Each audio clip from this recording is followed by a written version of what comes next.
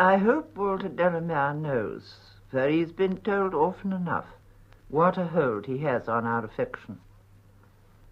Other poets may command our admiration and our interest, sometimes a rather disquieting interest, our respect, our puzzlement. But Mr. de La Mare has got hold of our hearts. It's by no stranglehold. Rather, it is by something as delicate and insinuating as the tendrils of a plant, each one fragile in itself, easily snapped, you might think, yet curiously wary and resistant, and in the aggregate of their little myriads, whispering, "We hold you, we will not let you go." I doubt if even the scratchiest of our critics has ever made any really disagreeable remark about Mr. de La Mare. He seems to have been born entirely deficient in the faculty of arousing animosity. They were all good fairies, without a single bad one at his christening. And they must have ordained, 80 years ago, in 1873, as they hovered round the font, that this tiny object should be destined to grow into the best-loved poet of 1953. A very long time for a poet to retain his popularity among his readers, and an even more remarkable length of time to retain the esteem of critics and reviewers, that fickle audience, always alive to new developments, and professionally and rightly frightened of missing anything new. Mr. de La Mare keeps his position, unassailed. It's very odd that he should do so. He has never been labelled with that now damning label, a Georgian, although chronologically he might deserve it. The pendulum of fashion has never swung against him, and that is one of the greatest gifts his godmothers at his baptism gave him, that fashion, that destructive dame, should pass him by. Or should we say, rather, that he avoided her whenever their steps threatened to meet on the highway of the prevailing vogue. He skipped nimbly round the vast crinoline of her skirts, with a courteous bow, since he is the best-mannered and the most gentle-mannerly of poets, and came out on the further side of the road, still tripping along on his own, doing what he wanted to do, and writing the poetry he wanted to write. And fashion is not for him. She may be a dictator, but some instinct tells him that her reign is short and ultimately doomed. He cannot be bothered with her.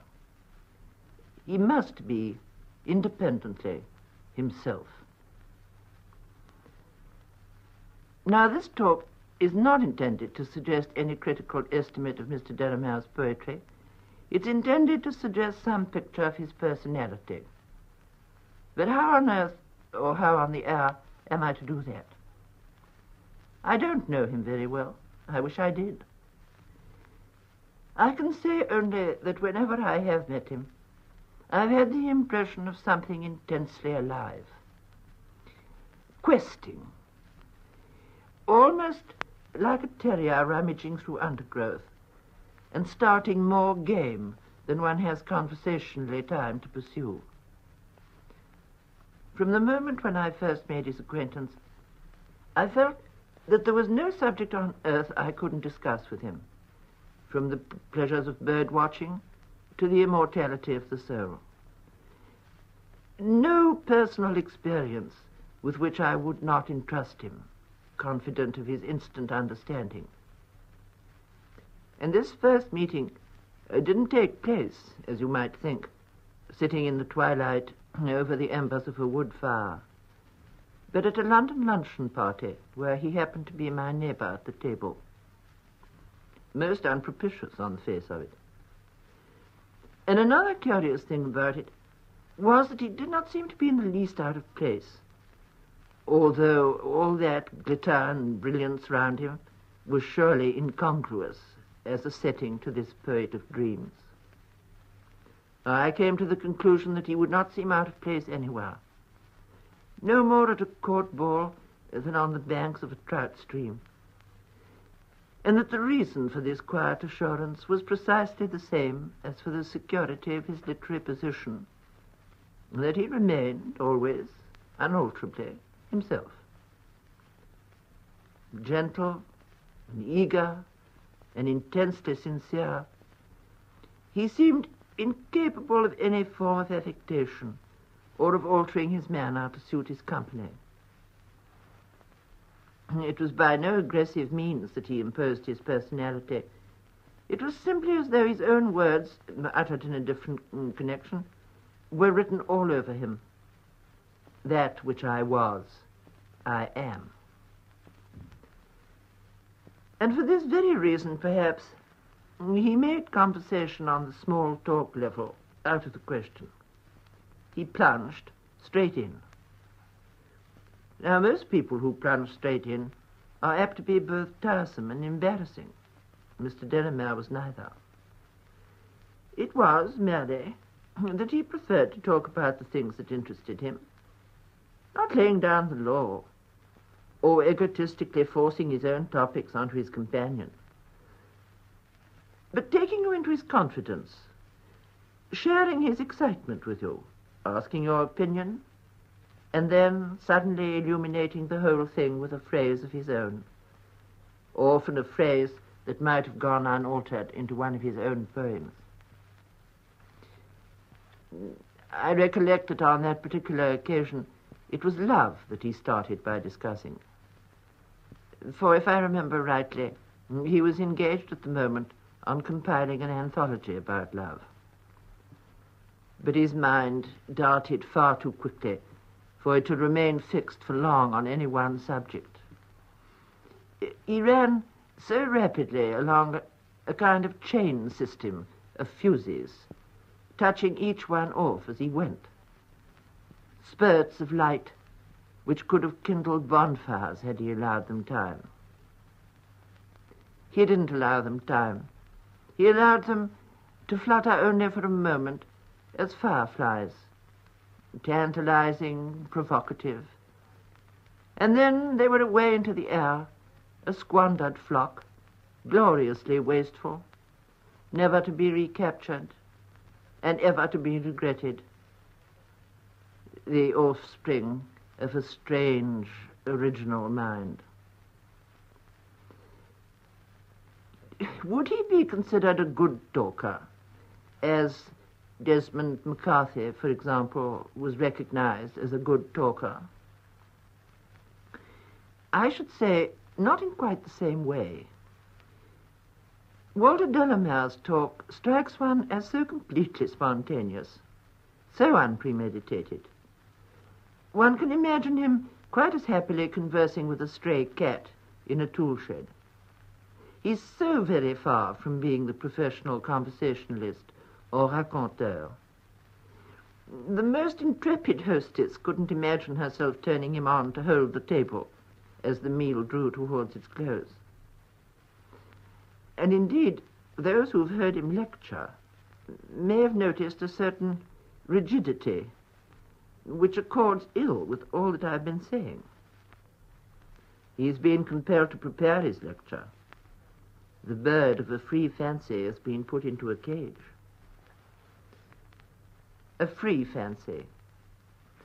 Yes, for his range includes fantasy, so closely bound up with his imagination, but never, never flippancy. That eagerness of his must be interpreted as the charming reflection of his underlying earnestness. Light though his touch may be, and it is, a serious purpose lies behind it. And this is true of his personality, I think, no less than of his poetry. For if ever a mistake were more generally made over a poet, it is in the conception of Mr. de La Mare as the poet of pretty and unreal fancies. Poet of dreams he may be, poet of childhood, poet of remote romantic places, but from the very beginning it is easy to detect a sinister note, even in the earliest volumes. I laid my inventory at the hand of death, who in his gloomy arbour sat. That was published so long ago as 1906. And then 6 years later came the volume called The Listeners, containing what is surely one of the most suggestively alarming poems in the language. "Is there anybody there?" said the traveller, knocking on the moonlit door. Mystery is there, but it is not the shallow mystery produced by the setting of a haunted house within the forest, nor even by the extraordinary metrical craftsmanship and association of words which entitle this strange poem to be called flawless. It's not the decorative, pictorial mystery such as a pre-Raphaelite poet might have produced, and there is quite a pre-Raphaelitish touch at moments about Mr. de La Mare. It goes deeper than Keats in La Belle Dame sans Merci, with which it has some affinity. And as for Edgar Allan Poe, working along the same lines, it shows him up almost as a cheap, though clever, charlatan. This is only to say that the mystery of Mr. de La Mare's Listeners goes right down to the very bottom of the well. It concerns the essential questions and the problems that most deeply affect that happy minority who lead the thinking life. They breathe a different air. Not for them are the petty squabbles of daily life, not for them the rankle of party politics, not for them the materialism of an industrialized, mechanized, stockbroking world. Walter de La Mare himself has said that one may voyage far, and perhaps in another real. He says real, you notice, not reality. For he is not concerned with what most of us choose to regard as reality, but only with the real as he himself conceives it to be, and as I suppose we should all conceive it to be, were we but gifted with the vision of a poet or of a mystic. This is leading me into rather deep and difficult waters, but I cannot avoid them when I have to speak of Walter de La Mare, our gentle poet. My enchanting neighbor at the luncheon table is really a dark angel in disguise. He coos with the voice of a turtle dove, and on his feet there are no claws, but he has a deep bass note in his throat, and his song is not always sweet. His song may even, at times, be alarming to those who don't like to penetrate beneath the surface of life. For Walter de La Mare, far from being merely the writer of graceful lyrics, is the poet of terror.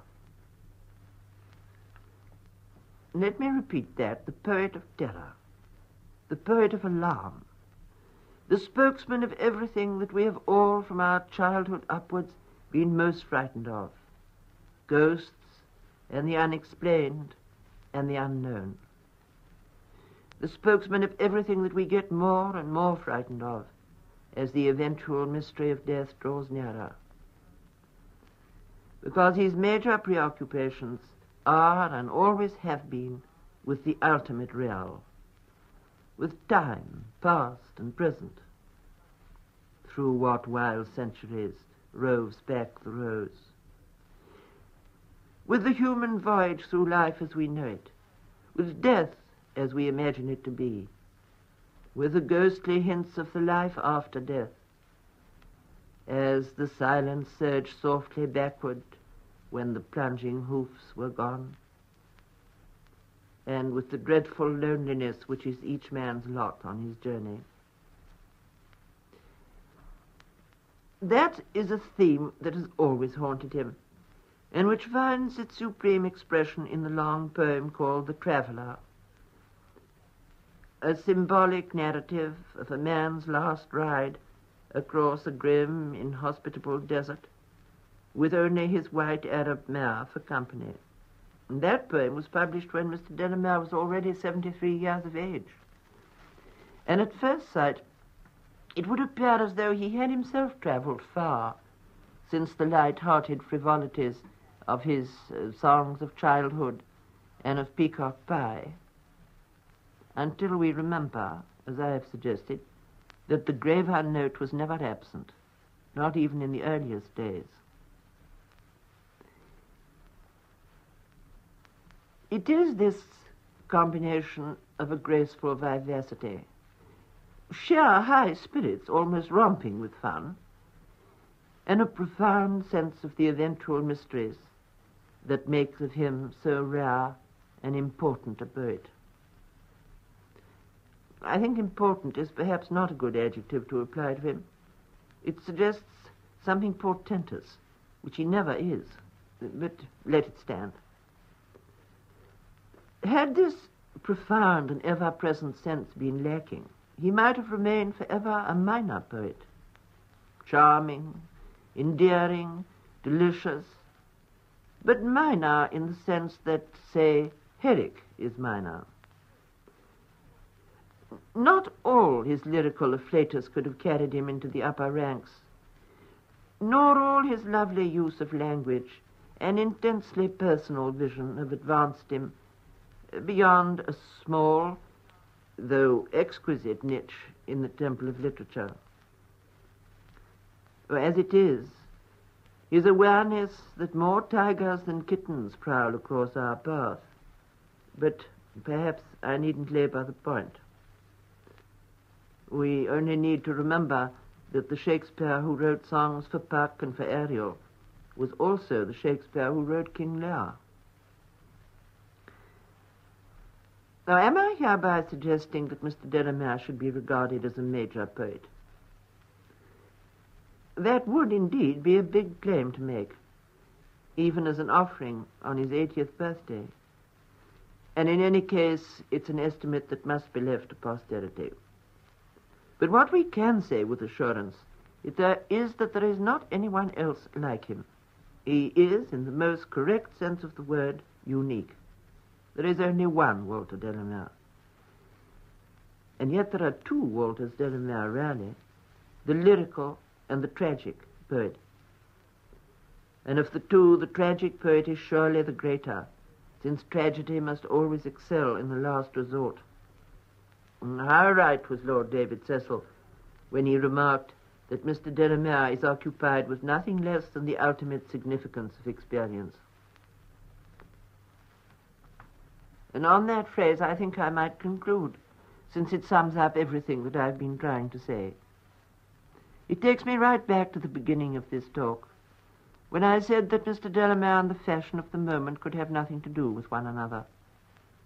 It takes me back to the observation that he must always be himself and nothing but himself. It takes me back to his own remark that one may voyage far and perhaps in another realm.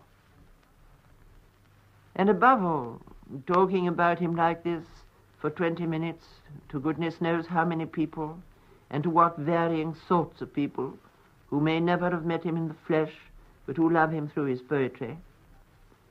This, above all, takes me back to that London luncheon party where I first met him, and recognized instantly that I was in the company of the rarest, finest, purest spirit. And did you once see Shelley playing? To whom I now send, with the deepest respect and gratitude, these birthday greetings. That talk by Vita Sackville-West was originally broadcast in the BBC third programme on Walter de La Mare's 80th birthday.